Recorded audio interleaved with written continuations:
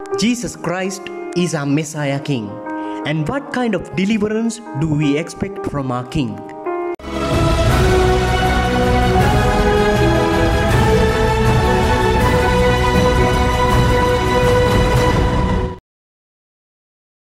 In 63 BC, the Roman Empire captured Jerusalem and the land of Israel came under Roman rule. All of Judea was ruled by a Roman procurator who managed its political, military and fiscal affairs.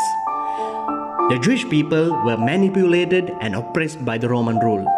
Because of this situation, most of the Jews expected a Messiah to lead a revolt against Rome and to establish an earthly kingdom at once. Therefore, Jerusalem expected a warrior. Jerusalem expected a conqueror and a king to save them from Rome. They expected a political Messiah to free them from the authority of Rome. But God had other plans for Israel. God comes in His terms, not in ours. God sent His Messiah not on a chariot, not on a warrior horse, but on a young donkey. He arrives not as a warrior king, but as a humble servant in peace. Today is the Palm Sunday. Today we celebrate Jesus' triumphal arrival into Jerusalem. With Palm Sunday, we enter into the Holy Week, which became a turning point in the whole of human history. Just before the Passover, Jesus began His last journey into Jerusalem. Like Jesus, hundreds and thousands of Jews had arrived at Jerusalem to celebrate the feast of Passover. The Jews were earnestly awaiting liberation. Especially during Passover, they were filled with hope and expecting a Messiah King who would deliver them from the Roman oppression. Now they have a new champion who has arrived at Jerusalem. Jesus came fulfilling the words of prophet Zechariah. Behold, your king is coming to you. He is just and having salvation, lowly and riding on a donkey.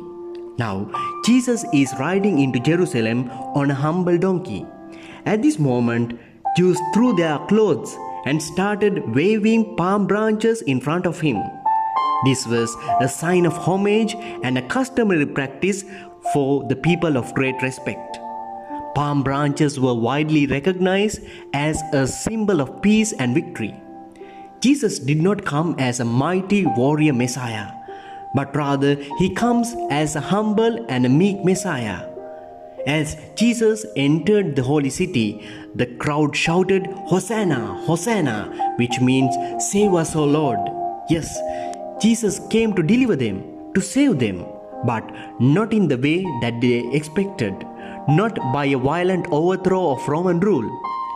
From the day Jesus entered into Jerusalem, as the week progressed, the Jews saw that Jesus is not going to conquer Rome. He is not the political Messiah they hoped for. They understood that Jesus is not going to bring them a political deliverance. So, 5 days later, the same crowd who shouted, "Hosanna, Hosanna," would now shout, "Crucify Him, crucify Him." Jews expected a political solution, but Jesus came to bring eternal deliverance through His passion, death and resurrection. In the second reading today, taken from the letter to the Philippians, it is mentioned that though Jesus was in the form of God, He did not count equality with God as a something to be grasped, but He emptied Himself, taking the nature of a servant. Though Jesus was God Himself, He never came intimidating in a fearful and a violent way, but He is the God who came in search of us in the most humble manner. Today, we have the same question of Jews in Jerusalem. Today, what kind of Savior and a God are we expecting in our religion?